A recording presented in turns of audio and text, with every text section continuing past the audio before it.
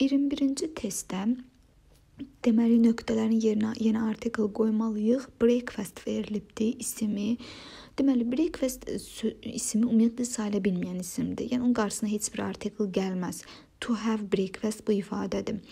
İkinci tərəfdə isə good. Görürük ki, breakfast sözünün qabağında təyin edici good, yaxşı sifəti gəlibdir. Əgər yəni yemək adlarının qarşısında sifət gələrsə, onda artikel qoymalıyıq. Bu artikel də onu qüvvətləndirmək məqsədi ilə qoyulur. Yəni artikeli burada qoyulmalıdır. Elə cavab olur Y variantı. 22-ci sualda my uncle is efamə. Deməli, əgər kimsə peşəsindən söhbət gedirsə, onun işindən söhbət gedirsə, orada biz artikeli qoymalıyıq. Efamə. İkinci tərəfdə isə job ismi var. Job biz bilirik ki, iş mənasında sayıla bilən isimdir. Lakin work olsaydı, onda heç bir artikla ehtiyac qalmazdı. Yəni job iş mənasında sayılır və olacaq an artiklı. Interest sözünün də başlığı saytla başladığı üçün an interesting job olacaq. Cavab olur B variantı. 23-cü testdə diqqət edəcəyimiz iki məqam var. Bilməliyik ki, Çin dili yoxsa Çinlilərdən söhbət gedir və yaxud ingilis dili yoxsa ingilislərdən söhbət gedir. Əgər Çin dilindən söhbət gedirsə mətndə, deməli, onda heç bir artikel olmaz. Amma Çinlilərdən söhbət gedirsə, onda mütləq artikel işlətməliyik. Və baxırıq bu suala ki, Chinese. Deməli, həm də speak feili burada cəmdə işlədilibdir. Ona görə burada Çinlilərdən söhbət gedir. Əgər Çin dilindən söhbət getsəydi, onda speaking axırında S olardı. Həm də tərcümə cəhətdən uyğun gəlməzdi axı. Və The Chinese, yəni Çinlilər danışırlar. İngilis dilini pis danışırlar. Deməli, İngilis dilindən söhbət gedir və heç bir artikel olmaz. Yəni, birdə olur The Chinese və heç bir şey English. A variantı. 24-cü testdə a funny holiday ifadəsi var.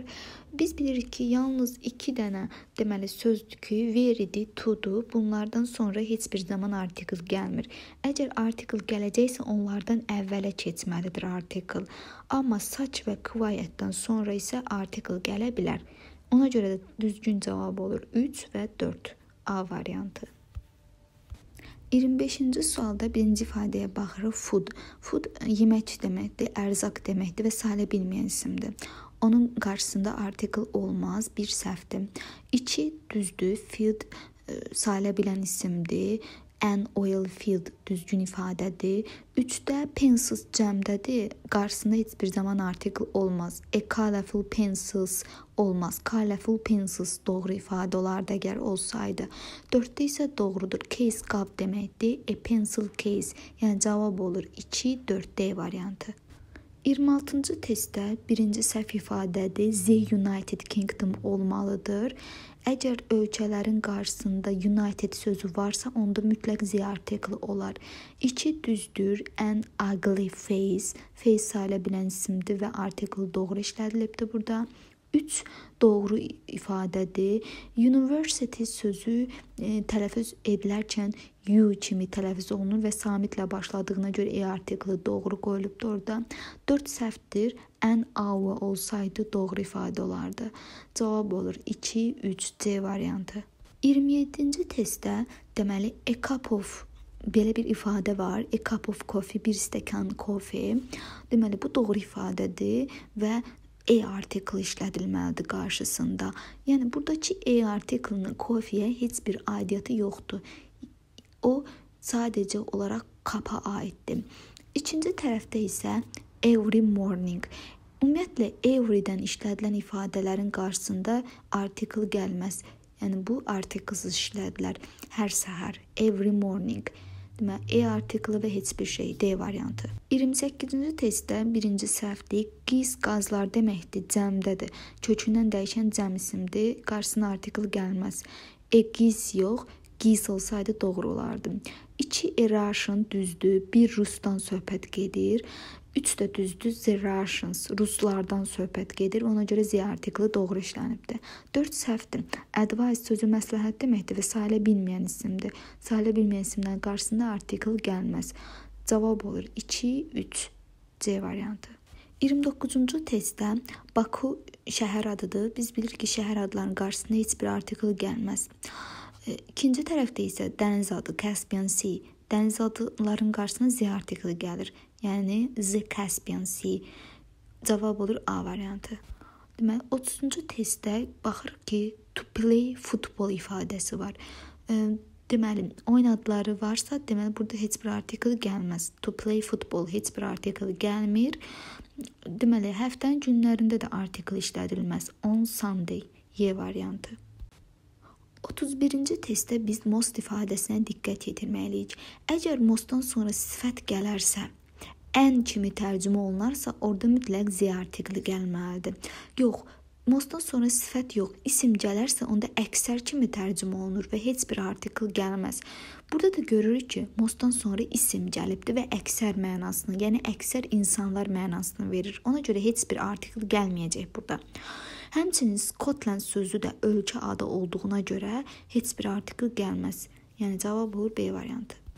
32-ci testdən görürük ki, E artikli var və nöqtələr qoyulubdur. Deməli, biz burada özündən sonra artikl gəlməyən bir sözü seçməliyik. Ümumiyyətlə, burada A variantı so ola bilməz. So'dan sonra ümumiyyətlə isim gəlmir. B variantı enough olmaz. Niyə? Deməli, əslində belə olmalıydı. Enough a high roof olmalıydı. C variantında quiet a high roof olmalıydı. D variantında da həmçinin such a high roof olmalıydı. Burada doğru cavab elə Y-dir.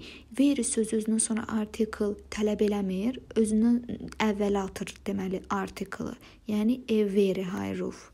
Cavab olur Y. 33-cü sualda Koroğlu adam adıdır. Adam adlarının qarşısında artikl olmur. Deməli, B variantı ilə burada avtomatik olaraq çıxır. Folk hero, hero qəhrəman deməkdir və sayıla bilən isimdir. Ona görə qarşısında E artikli gəlməlidir. İkinci tərəfdə isə best ifadəsi var və üstünlük dərəcədə biz bir-iki Z artikli gəlir.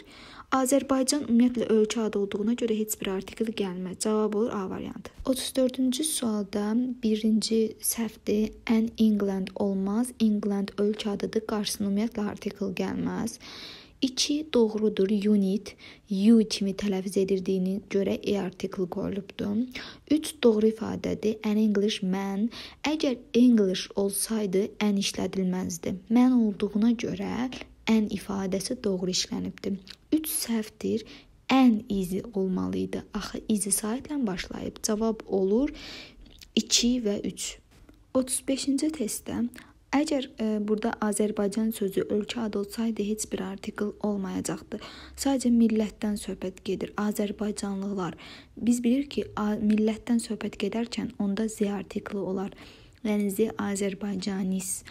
İkinci tərəfdə isə yenə də qeyd edirəm ki, dinə sözü əslində sayıla bilməyən isimdir. Lakin onun qarşısında sifət gəlibdir. Həm də bu bir ifadədir. To have a good dinə ifadəsi və E artikli burada yəni işlədilməlidir. Cavab olur Z artikli və E, B variantı. 36-cı testdən deməli viza hava deməkdir və sayıla bilməyən isimdir və qarşısında artikli işlədilməz. A variantı, B variantı ona görə çıxır ki, artikl var. C variantında so'dan sonra isim gəlmir. O zaman gələr ki, bir neçə kəmiyyət bildirən sözlər gələrsə, yəni many, much və s. D ona görə çıxır ki, to əslən tərcümə cəhətdən çıxır. Yəni deyir ki, burada olduqca isti havada çimərliyə getmək zövq vericidir. Bu tərcümə cəhətdən biraz məntiqsiz çıxdığı üçün səhv çıxır. Y variantında isə doğrudur. Yəni belə isti havada çimərliyə getmək zövq vericidir. Cavab olur Y variantı. 37-ci testdən middle age ifadəsi həmişə Z artiklından işlədilər. Yəni in the middle age. İkinci tərəfdə isə England və Spain sözləri ölkə adıdır. Ölkə adlarının qarşısına biz bilirik ki, artikli işlədilmir, boşluq olur burada. Üçüncü tərəfdə greatest üstünlük dərəcədir və Z artikli işlədilməlidir və word sözündə də həmişə Z artikli işlədilir. Yəni cavab olacaq, deməli, D variantı. 38-ci sualda, deməli, birinci tərəfdə Fray adam adıdır, həm də onun qarşısına doktor. Yəni qısaldılmış formada bu dırı yazılıbdır, doktor sözü gəlibdir. Adam adlarının qarşısına ümumiyyətlə doktor gələrsə, prezident sözü gələrsə və s. burada ümumiyyətlə artikl işlədilməz. İkinci tərəfdə USA, Amerika Birləşmiş Ştatları və burada United sözü var. United sözü olarsa onda mütləq Z artikli işlədilər. Əgər Amerika olsaydı, heç bir artikl gəlməyəcəkdi. Lakin burada United sözü olduğuna görə Z artikli işlədilməlidir. Üçüncü tərəfdə də yenə United var, Z artikli gələcək. Deməli, cavab olacaq Y variantı. 39-cu sualda birinci səhvdir. Clothes cəmdədir, paltar deməkdir. Cəmdə olduğuna görə qarşısına Y artikli gəlməz. İkinci düzdür. Deməli, ankle topuq deməkdir və sayıla bilən isimdir. Düzdür. Injured sözü isimləşərkən Z artikli ilə işlədilir. Lakin burada isimləşməyib, sifət kimi işlədilibdir və N artikli, yəni işlədilməsi doğrudur burada. Üçüncüsü düzdür. Bag çanta deməkdir, sayıla bilir. Empty bag, boş çanta. 4 səhvdir. Baggage sayıla bilməyən isimdir. Onun qarşısına heç bir zaman artikl gəlməz. Burada cavab olur 2 və 3 A variantı. 40-cı testdə deməli birinci ifadə an, a və and, a half olmalıydı. İkinci it is a pleasure olmalıdır. Bu ifadələrdir. Yəni ifadələrdə mütləq e artikli gözlənilməlidir. Üçüncü düzdür. Half and hour. 4 it is a pity. Təəssüf ki deməkdir. Və bu ifadə olduğuna görə qarşısına mütləq artikli gəlməlidir. Cavab olur 3 və 4C variantı. Demək, 41-ci sualda Alps dağdır. Əgər dağ adları cəmlənərkən, yəni çoxu dağlardan söhbət gedərkən, burada Z artikli olmalıdır mütləq. Z Alps. İkinci tərəfdə West. Niyə görə burada West'in qabağında Z artikli gəlməlidir? Düzdür, burada sadəcə cəhət kimi sadalanmayıbdır. Avropanın burada qərbi deyir. Avropada heç bir artikl gəlməyəcək. Deməli, gəlməyəcək qita adı olduğuna görə.